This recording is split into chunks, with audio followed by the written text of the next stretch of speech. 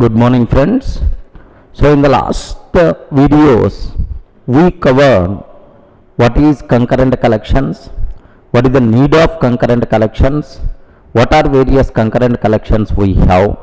Under the first concurrent collection, concurrent hash map, we covered already, right? Sir, in that we discussed normal hash map, concurrent hash map, what is the difference when compared with already thread safe version of map objects, hash map, hash table, synchronized map. Okay, what is the difference between concurrent hash map when compared with existing thread safe map objects? All those things we covered. Now I have to talk about next concurrent collections. Okay, what is that next concurrent collection is copy on write array list. What is this concept, sir? Copy on write array list. Okay, this is the concept what I am going to discuss. Sir, copy on write array list, the name itself indicates it is related to array list. Correct, it is related to array list. It is the thread safe version of array list. It is the concurrent version of array list, right? Are you getting? Sir, how we will get thread safety when compared with the normal array list? What is the advantage, or what is the advantage of how thread safety we are going to get in copy on write array list? These things I will discuss. Sir, the first point you people should be aware, copy on write array list is the thread safe version of array list object. It is the concurrent collection which is the thread safe version of array list object, right? Sir, here just observe where is the place of this one with respect to API. Sir, in the last sessions you people may be aware, I hope collection interface is there. Further, interface is list is there. Okay, list is there. For this list, here implementation class is copy on write array list. Are you getting? What is this one, sir? Copy on write array list. Copy on write array list is the implementation class of list interface, which is the child of collection, right? These two belongs to java.util package, but this one belongs to java.util.concurrent package because it is a concurrent collection, right? Okay, this is, sir, very simple. Point number one, copy on write array list is the thread safe version of array list object. It is the concurrent collection, right? Now immediately you may ask, why the word copy on write array list? Are you getting? Just have you observed it? Copy on write array list, why the word? Next, how we are getting thread safety? Very simple, sir. Here I have one array list object is there, sir. Of course, here cow copy on write array list is there, sir. Copy on write array list, one array list object is there. Why the word copy on write array list side? For every write operation, sir, here maybe a chance of multiple threads are allowed to operate. Are you getting? There may be a chance of multiple threads are allowed to operate. Okay, this is T1, T2 and so on, Tn, right? If these threads performing read operation, there is no effect at all. Existing object only will be, okay, this is performed. The read operation will be performed on the existing object. If any thread want to perform write operation, are you getting? Update operation, that update operation will be performed on a separate cloned copy. Are you getting?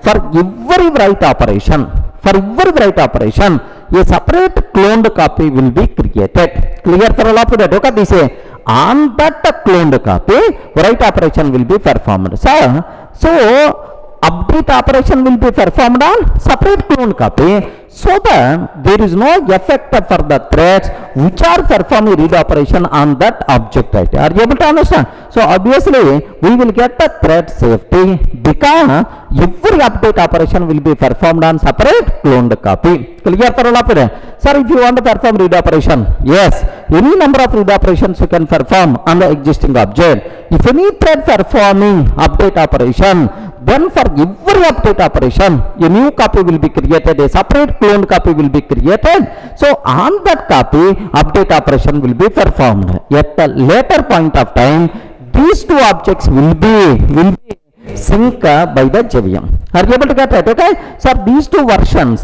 will be sync by the JVM at certain point. This thing is happening automatically internally, right? Is it clear for all of you? Sir, by this time you have to remember only 2 points about copy on write ArrayList, sir. Point number 1. What is copy on write ArrayList? It is a thread safe version of ArrayList object. It is a concurrent collection. Then immediately the second point, sir. Why the word copy on? Are you getting why the word copy on? Or how we are getting thread safety? Very simple.